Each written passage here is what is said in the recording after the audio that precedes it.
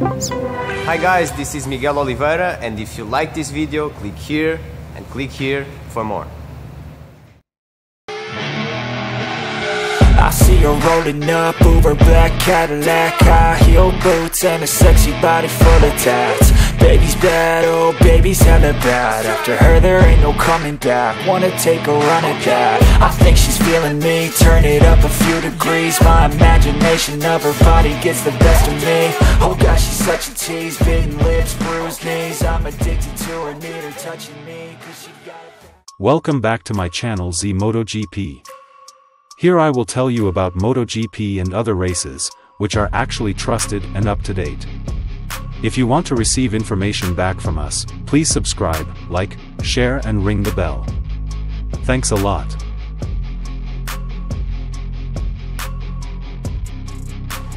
Miguel Oliveira has provided feedback regarding his move from the KTM factory team to Aprilia in MotoGP 2023. According to him, there were several reasons or factors that made him leave KTM. Oliveira himself has strengthened KTM for 4 years in MotoGP, and has won 5 wins. He won one of his wins while fighting at the Mandalika MotoGP, Indonesia. Even though the prospects are pretty good, KTM actually chose to bring in Jack Miller this new season. Oliveira was asked to rejoin the KTM factory Racing Tech 3 customer team. KTM didn't behave badly with me, we just have a different way of thinking. The team restructuring goes hand in hand with the desire to have a driver other than me there, he said. These differences separated us and we no longer have a future together. It's not that the door isn't open, because they really want me to stay in the Gas team, in the red KTM customer team, he added. Miguel Oliveira further ensured that he had to leave the comfort zone offered by KTM.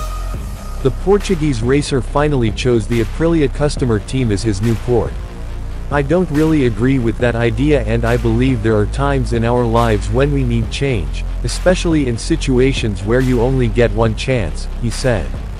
But I know that's not what I want. I want to explore other possibilities, and become world champion. And I believe it will happen soon, concluded Miguel Oliveira.